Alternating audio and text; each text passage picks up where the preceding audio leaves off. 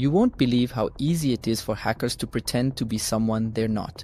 Keep watching to find out their tactics and the tools they use to spoof emails and caller IDs, and arm yourself with the knowledge to stay safe. In the age of technology, our lives have become more convenient, but the threat of scams, hacks, and online threats has risen as well.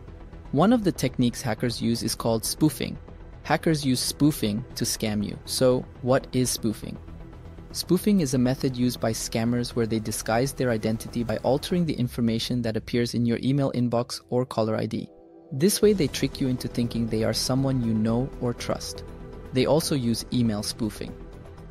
Email spoofing is when hackers send emails that appear to be from a trusted source, like your bank or employer, but it's actually from a scammer. They usually include a link that asks you to enter personal information like passwords or credit card details. In caller ID spoofing, scammers manipulate your caller ID to make it look like the call is coming from a trusted source, like your bank, police, or even a government agency. They try to trick you into revealing personal or financial information.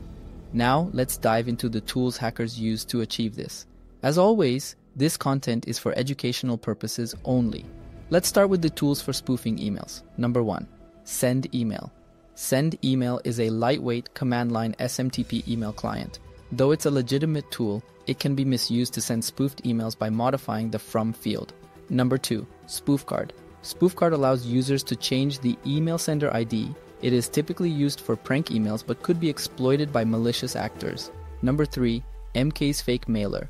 This is an online tool that allows users to send fake emails from any email address. It is commonly used by hackers to spoof emails. Let's continue with tools for spoofing caller IDs. Number 1. SpoofTel.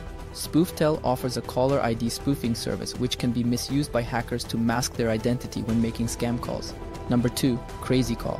CrazyCall is an online tool that lets users change their caller ID and voice. It is sometimes used by scammers to impersonate others. Number 3. BluffMyCall.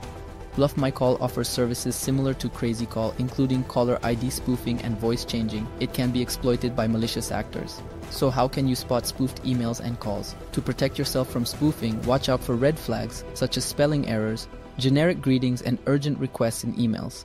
In phone calls, be suspicious of anyone who asks for sensitive information over the phone. Here are some tips to protect yourself. Verify the sender's email address or phone number. Don't click on links or download attachments from unknown sources. Use strong, unique passwords. Enable two-factor authentication for your accounts. Spoofing is just one of the many tactics scammers use to trick you.